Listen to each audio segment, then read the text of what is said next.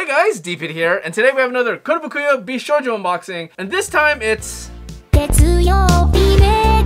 right, it is Hatsune Miku featuring My Little Pony? Just a quick disclaimer, I am not a brony, I am not a My Little Pony fan. I have nothing against it. If you like it, that's fine, but I am a big Hatsune Miku fan. I love Hatsune Miku. Have you eaten some vegetables? You know you can survive on chicken nuggets. Eat some delicious. And as you guys know, I love Kotobukiya's Bishoujo figurine line. And Kotobukiya did a Hatsune Miku Bishoujo a while ago. I did a video on that as well. You can check that out up here. And I've done several Bishoujo unboxings from their My Little Pony series. Again, I'm not a big fan of the My Little Pony cartoon, but I love the Bishoujo designs. They're so cute! Look at them! And Bishoujo decided to combine My Little Pony with Hatsune Miku. It's a very weird and I guess successful combination. But before we start unboxing this, let's talk about some specs. So the Hatsune Miku and My Little Pony collaboration Bishoujo statue from Kotobukiya released on May of last year, 2022. It is a 1/7 scale figurine that stands 215 millimeters tall. It is made out of PVC and ABS plastic, and the sculptor goes by the name of Tsubame Morikura. If you're looking to buy the statue, it's gonna run you almost $150. That's right, it's $139.99 retail. So with that out of the way, let's go talk about the box. Of course, you have the big window right here to show off the statue, and actually I should say statues. There's actually a Miku version My Little Pony little thing over there. At the bottom right of the box, you got Miku, and you have her My Little Pony counterpart. You have the My Little Pony logo and the Miku logo down there on the bottom left.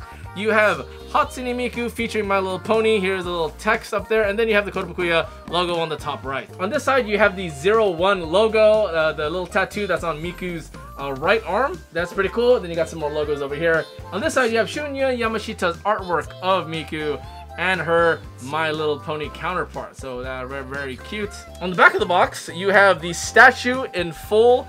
You have the full statue here. What I noticed is that there is some pink gradients on the bottom of her pigtail, so that's new. You have the Hatsune Miku statue up here holding a microphone, and you have the pony counterpart down there.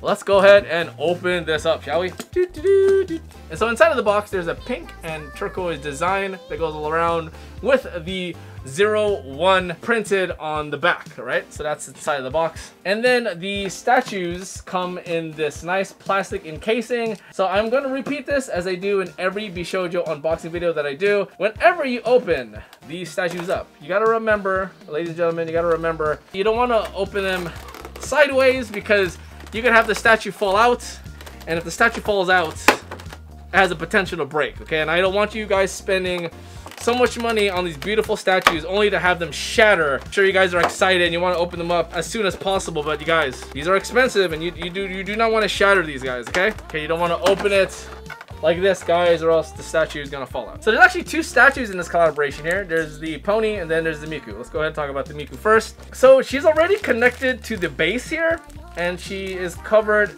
and protected by this plastic wrap. Let's take this out. So there's one little thin foam piece over here, so then the pigtail doesn't scratch the arm. All right, so here you go. Very nice. Look at this. So I could already tell this has a very high chance to snap. And the reason why I say that is that she is barely hanging on the bottom of this base, and she's also kind of leaning over this way. You can kind of see if I wiggle the statue ever so slightly, the whole thing kind of wobbles like this, and that's very scary. There's not a lot of like mass holding everything together. Everything is just kind of like loose. There's a bunch of limbs, and the pigtails, they look very heavy. So yeah, it's very scary. So I'm gonna try to be very careful with this. Oh, it does come off. Well then, there you go. Like, yeah, it's like barely holding on. You can see like the nubs here are not very tall, and the hole here is, yeah, there's not a lot to hold it. So if you're gonna like put this on display, just make sure there's nothing heavy or whatever. Like if it's gonna fall down, make sure, I don't know, it's very scary. She's like on a tilt. She's like sideways, you know? It's like scary. Oh my god, it's like really scary to like display this. But if you buy this, Please be careful. All right, I'm gonna zoom in and let's talk about the statue, guys. First things first, I am gonna add her microphone into her hand. All right, and there you go. So since I added the microphone, let's talk about the microphone first. So the top of the microphone is painted in a nice like chrome silver, so there's a nice shininess to it. The bottom of the microphone, nice little shimmer. There's a nice little gloss to the paint. And now let's talk about her face. So Miku has a very expressive face. She's trying to sing. It looks like she's trying to belch out a lyric or something, so that's pretty cute. Her mouth is open. So what I'm starting to notice about a lot of the newer Bishoujo statues is that the teeth and the tongue are actually molded onto the face. They used to be painted on. A lot of them used to just have like a line or just very simple stamp painting on them. But nowadays you actually see the sculpt on the face. So that's really great. The eyes are painted on. The teal eyes match the teal hair. And there's some very, very light pink like eyeliner and some pink blush to match with like the gradient pink that's on her bangs over here. The hair, the bangs, you can see all the little lines and the detail work on the sculpt. You can also see on the back of her head where her neck is, there's like some stray hairs coming out. That's a nice little unneeded detail, but nice detail nonetheless. You know, just kind of, you know, sometimes you clip your hair, you have it in a ponytail, right? And then some little like hair strand just kind of like fall out. The headsets over here, as you can see, a lot of it is gloss, so there's a nice glossy finish on the headband, or the headband slash they look like headphones, so that's pretty cool. You have her sleeves out here. The sleeves, super glossy. It's nice. It gives it nice, like a nice pleather look to the sleeves. There's one on her right arm and there's one on her left arm as well. It is outlined by like a teal accent on the top and bottom of the sleeve. You see her nice hot pink 01 tattoo that's on her left arm, so that's pretty neat here. She has a nice pale complexion. Of course, there's like some pink blush that's on her face. So her pigtails are twin tails. They're very large and they're very hefty. So there's a lot of mass to it. The pigtail starts from her head there. It's a very nice soft pastel teal matte finish, and then as it comes down, you can see it starts becoming almost like a translucent pink. So that's very, very cool. I love how they do that gradient design where it's like a solid and then it comes out almost translucent. So I don't know if you can see it on the camera, but the light kind of goes through the hair. So it's pretty cool. It's definitely like somewhat transparent. So it's a pretty cool effect there. Obviously, if you know Miku, this is her like traditional outfit. It's a silver or gray top with black and teal accents, so that's pretty cool. As I mentioned before, there's a lot of like loose limbs on this. This tie is no exception.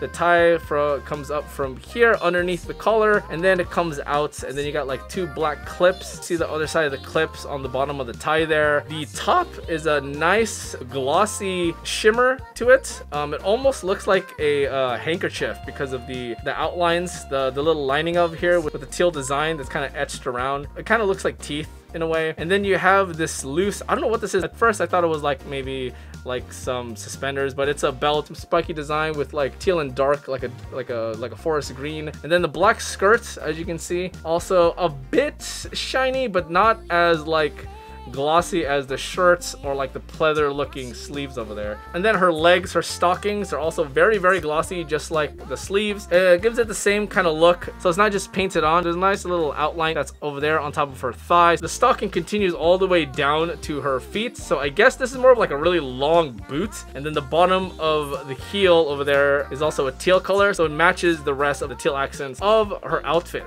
The bottom base, very simple circular design, nothing too fancy. There's no sculpt or anything on there, just a print. It's just some teal and pink colors and some dark teal over there with 01s all around, and that's about it.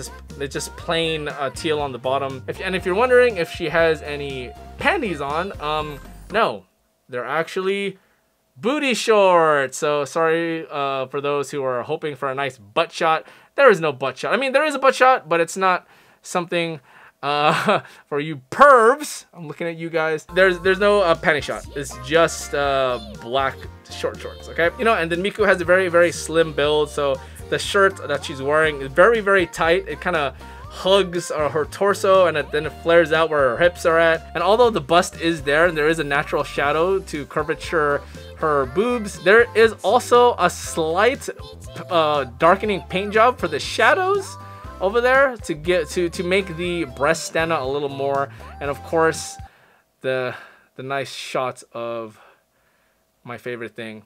That's the Miku statue, and let's briefly talk about the My Little Pony counterparts. Here we go. So it is so weird, but yeah, let's go talk about this piece over here. As you can see here, this is supposed to look like Miku, I guess. So her whole body is turquoise, the entire body. Let me zoom in a little bit. So the Miku pony is entirely turquoise from her body to the tail. Tail has like some music notes that are painted on it, so they're printed on there. And then her hair is similar to the Miku statue. It's teal, and then it kind of goes into a pink gradient. And the gradients where it's pink, it's kind of transparent as well. You kind of see it here. The pony is actually like standing on this weird like music wave. I'm assuming this is like a sound wave, and then you have like a little musical note here and over there that's white and turquoise. She has the 02 stamped or branded on her thigh. She has a nice little like pink collar and a turquoise tie just like the Miku counterpart. Her eyes also turquoise. She has thick black eyeliner, and then her mouth's open. You can see the tongue and the inside of her mouth. She has 2 little ears, and then I guess the pigtail headset thingy also on the pony. And then the base over here is very similar to the Miku statue as well.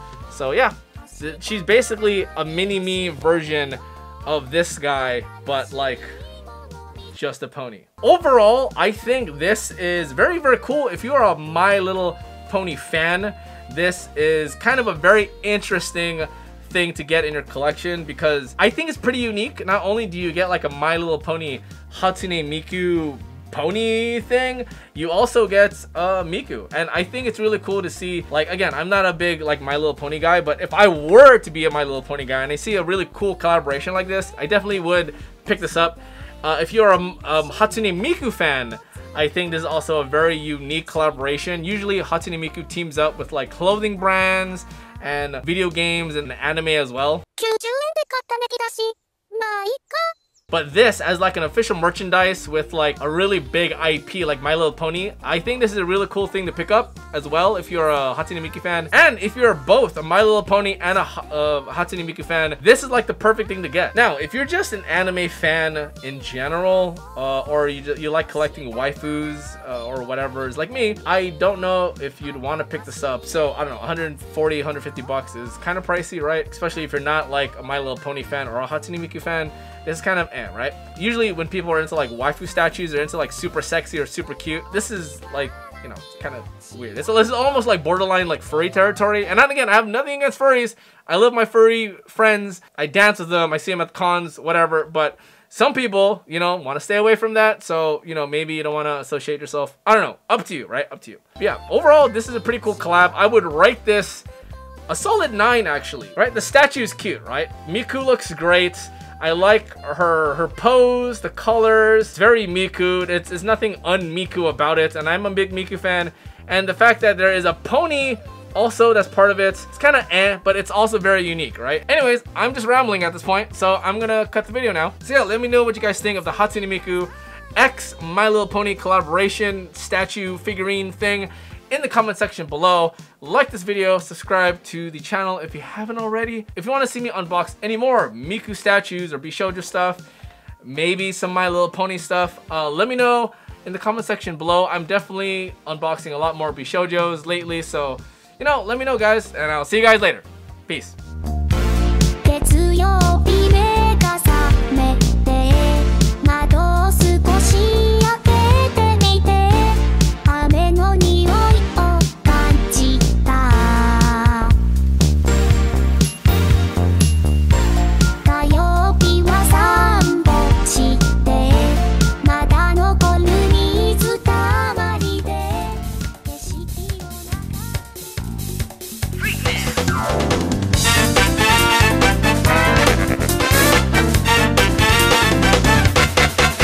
Ready?